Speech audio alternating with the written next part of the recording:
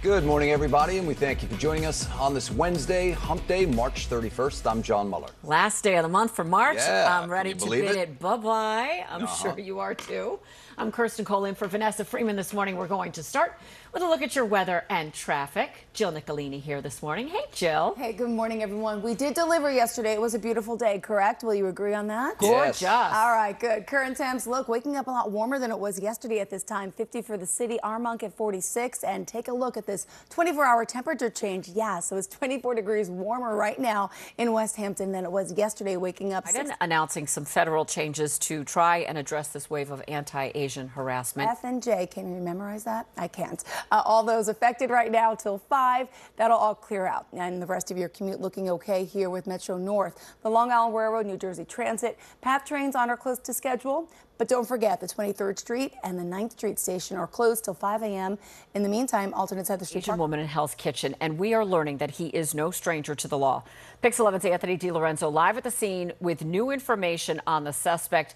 And Anthony, this guy, we got a very clear look at him because of that surveillance video that police released. Suspect.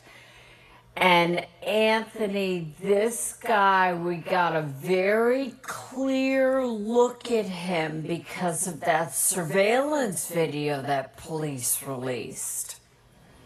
Phil Murphy will be touring the new FEMA vaccination site in Newark. It opened earlier this week at the NJIT campus. The governor is going to be joined by Mayor Rob. Clearly, they need journalists on board. Pretty cool, right? Clearly. Would you? Would you really? If they said, do you want to come up on board and document this thing, all expenses paid, I think I'd say yes. Would you need to see the schematics? Yeah, I do a few interviews. All right.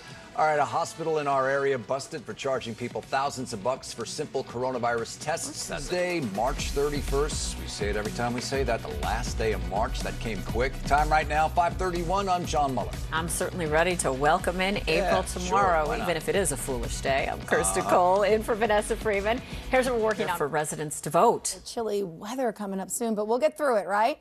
Also, you'll get through this. Unfortunately, it's an overturned truck now. This is on East. Are packed into plastic walled rooms built for 32 people at the largest U.S. Customs and Border. This morning is this closure on the Bruckner, southbound between Westchester Ave at exit 8A into 7C Country Club Road. We have a next investigation here.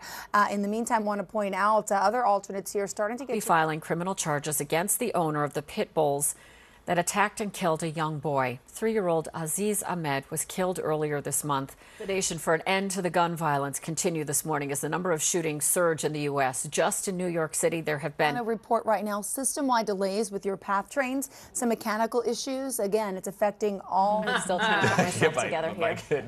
Marisol is talking to Chloe Chambers. I'm talking to Chloe Chambers. The last time we met this heroine, she was breaking the Guinness Book of World Records for her race car driving. Brutal attack of an Asian woman in Midtown. We showed you that shocking video yesterday. The suspect, an ex-con on parole, now in police custody. And as the number of cases of hate crime against Asian Americans do surge, President Joe Biden is announcing new measures to stop discrimination and prevent future attacks. Let's get to Pix 11's Anthony DiLorenzo, who has more details about the incident and the suspect.